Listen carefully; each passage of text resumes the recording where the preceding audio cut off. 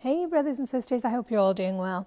I've just been reading through 1 Corinthians this morning again, and I'm on chapter 5 and verse 1. It is reported commonly that there is fornication among you, and such fornication as is not so much as named among the Gentiles, that one should have his father's wife. And we know that all these stories in the Bible are literal stories. They actually happened. And in this case, they're talking about a man who was in fornication. He was having an affair with his father's wife. And as such, he was thrown out of the fellowship. But they recognized that his soul would be safe. He didn't lose salvation because of his sin, but they couldn't have fellowship with with him while he was in that sin, because a little leaven leavens the whole lump, and it can affect the fellowship negatively. But just as I was reading it this morning, I also, was thinking about the spiritual dimension to this story, because there's always a literal, but there's a spiritual dimension to it as well. And this is just my thoughts on it now, but this is what I was saying this morning. When it speaks about him being in fornication with his father's wife, I was thinking, our God, our Father, he was married to Israel, and I think it's Jeremiah 3 or Jeremiah 5. It says that God gave a bill of divorcement to Israel because they were in spiritual fornication. And I was just thinking and pondering on this morning. There's so many Christians that, many born-again Christians, but they want to be married to Jesus and dating Moses. They want to go back and put people under the law. Or there's many in this Hebrew roots movement, or the sacred name cult, or, whatever these things are, which are the commandments of men. They want to be more Jewish than the Jews themselves. They want to be under the spiritual practices, using Hebrew and saying Hebrew names and making it all like rituals, basically, and doctrines of men. And we know that the law was given as a foreshadow, and it was all to lead people to Christ. And it was given to Israel, it was never given to the church. The church has never been under the law. But so many people, including born-again Christians, will try to bring you back under the law and place you on, with all these chains and bondage on you again. But Jesus came here to free us from the curse of the law. And we're now under grace, not under law. So it just made me think of this as I was reading this morning, that what do we do when we have people who are born-again believers, but they're bringing themselves and others under spiritual fornication to try bring them back under the law, as if they were Israel and not saved believers in Christ. Because in Christ there are Jews also, but they're no longer Jews. They're one in Christ. There's no difference between Jews and Gentiles now. And if we read further down, verse 2, and ye are puffed up, and have not rather mourned that he that had done this deed might be taken away from among you. Why aren't you throwing him out, is what Paul is saying. Why are you acting like there's nothing wrong here? I mean, it's like the example of rat poison that I've mentioned so many times. Rat poison is 98% good, nutritious food, and it's 2% arsenic. And that is lethal, absolutely lethal. It's only such a tiny, tiny amount. Everything else is perfect and nutritious and good. And, people say, I don't know the phrase now. What is it? Chew the meat and spit out the bones, or something like that. But we cannot do that when it touches the gospel. And then other people say, well, these are secondary issues and matters. We say we're saved by grace. But the problem is when a secondary matter is made a primary matter, when somebody gives a secondary matter so much importance that it becomes primary, then it is affecting the gospel, because it's been backloaded into the gospel. It's perverting the gospel. And it's like that rat poison. It may be 98% nutritious food that they're saying, but that 2% poison is the leaven that will leaven the whole lump, and we must eradicate it quickly. And when somebody teaches that publicly or speaks it publicly, it must be dealt with publicly. And they must be thrown out of the fellowship until they repent of that, they change their mind of that, and they come back and they're restored. And there is no hatred, there is no anger, there is no condemnation. After they've come back, there's no grudges held. If they come back and they are restored to right thinking and in the gospel, then they're welcomed back with open arms.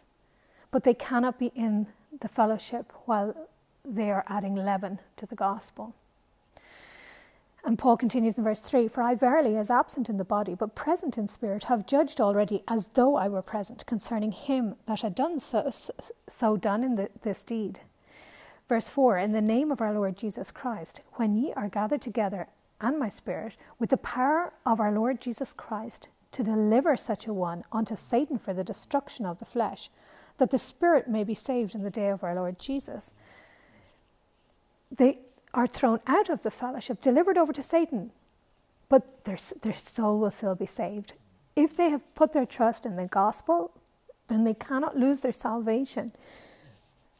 Verse 6, your glorying is not good. Know ye not that a little leaven leaveneth the whole lump?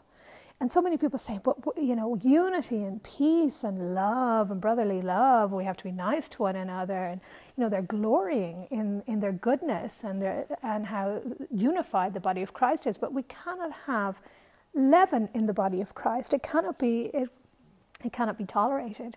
And you can't glory in this big happy family, everyone believing something different, because it's all about the gospel. The gospel is salvation. There is no salvation outside of the gospel, and faith comes by hearing, and hearing by the word of God. And if they're not given the gospel, how will they be saved? This is people's eternal souls that we're talking about. It is such an important thing. It can't be taken lightly. We cannot have fellowship with darkness. We cannot have fellowship with those who are perverting the gospel and stumbling babes in Christ and having the effect that other people will never get saved because they will never hear the gospel. So what's Paul's advice in verse 7? Purge out therefore the old leaven, that ye may be a new lump, as ye are unleavened. For even Christ our Passover is sacrificed for us. Therefore let us keep the feast, not with old leaven, the law, neither with the leaven of malice and wickedness, but with the unleavened bread of sincerity and truth. There's no need for fighting, name-calling, mischaracterization of teaching or of personalities, malice, wickedness, evil talk, railings. None of that is any good. There's no anger, and it's not attacking people. It's pointing out false doctrines.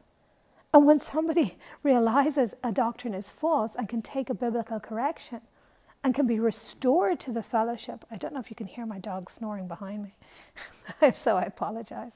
He didn't sleep well last night with the heat. But, if a brother and sister who is cast out of the fellowship because they have a false doctrine, a false gospel, or adding to or perverting the gospel, if they change their mind about that and are restored to the gospel and restored to the fellowship, then there's no ill will towards that person. They're welcomed with open arms and they're restored to the fellowship. And either way, if they're a born-again believer, their soul is always safe.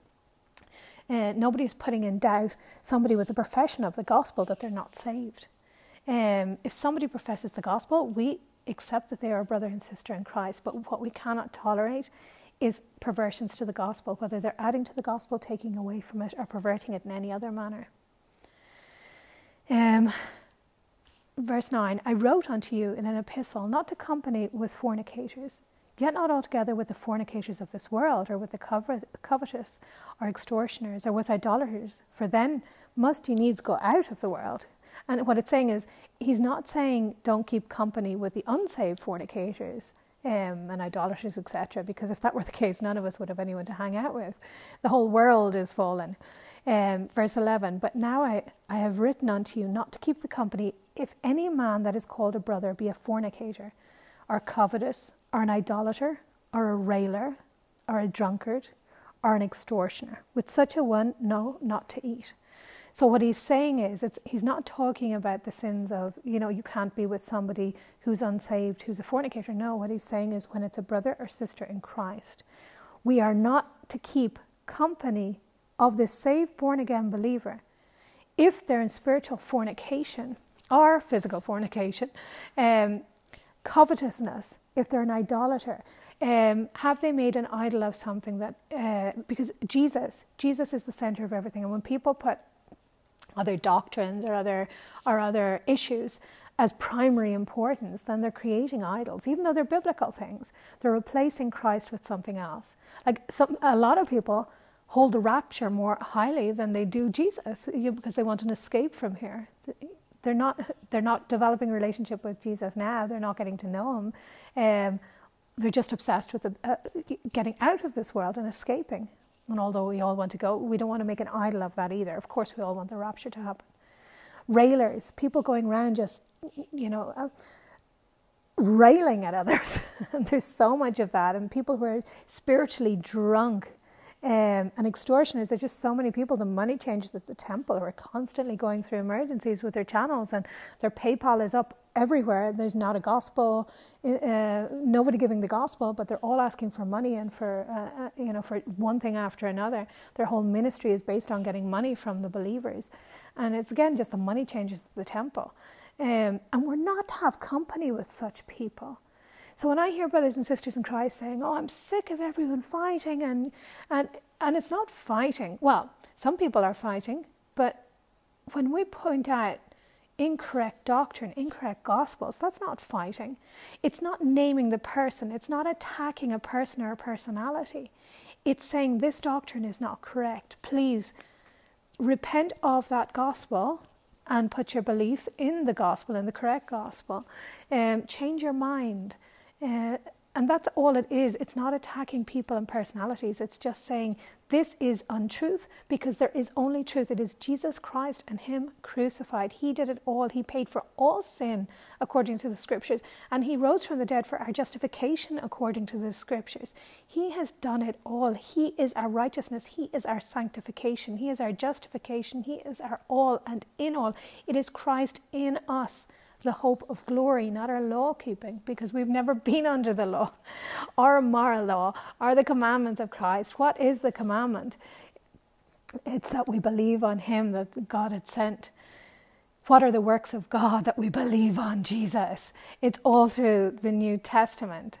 So verse 12, for what have I to judge them also that are without?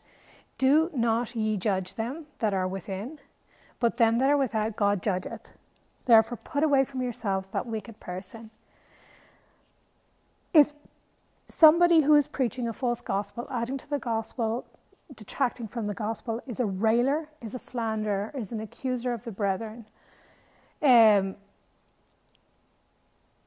must be put out of the fellowship. And they can change their mind. They can come back and say, look, I'm sorry, I've changed my mind. And they are welcomed with open arms. But we can't have unity in the body that isn't based on the gospel. It has to be based on the gospel truth. Not all self-proclaiming Christians can be united. We see this from Scripture. We can only be united in the truth of the gospel.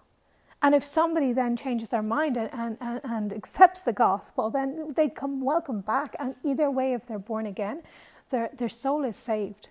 But we should have nothing to do with them, because a little leaven leavens the whole lump. If you're watching these channels that have a little bit of leaven in them, that will get into your soul. That will cause you to doubt. It'll stumble you.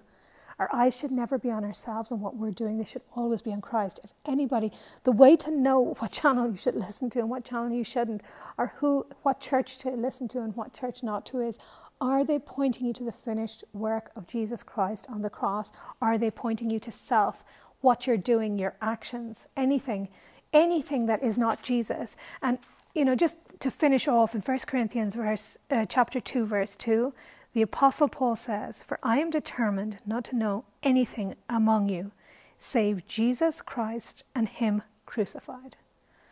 For the words of Paul himself, that's what you need to know, Jesus Christ and him crucified. He is the power unto salvation. He is everything, the beginning, the middle, and the end. So we don't have fellowship with false gospels. We don't have fellowship, even if the person is a born-again believer, if they're perverting, adding to, or taking away from the gospel. But if they change their mind, we can welcome them with open arms, just like in the case of this man in Corinth. Anyway, they're just my meditations this morning. God bless you all, brothers and sisters.